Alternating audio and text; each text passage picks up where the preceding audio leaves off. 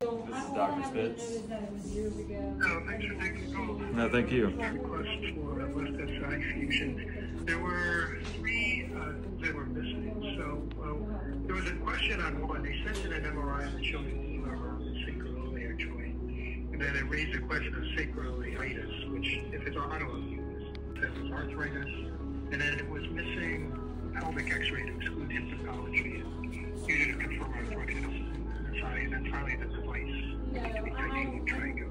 Yeah, So those were the three things. so I'm using the titanium triangular. It's minimally invasive. I do not think she has sacroiliitis. Your conclusion was that the edema was arthritic in nature. Correct. On the left side there. Okay. And then the X-ray of the pelvis. Yeah, did not show any issues with the acetabulum or hip joint. You can always order another one. If you can get the pelvic X-ray, what that would just need to do is exclude hip pathology. So you have about 3 weeks where if they get the additional information in, they can just open it for a post-peer-to-peer reconsideration, meaning they can just get the X-ray in and add that, and that would be the last piece of the puzzle. Okay. Does it need to be both hips? Just a... No, just an AP pelvis that shows the hip. That would AP pelvis, okay. All right, I appreciate it. All right, Thank you. thanks for your time. Have a good one. Take care. Bye-bye.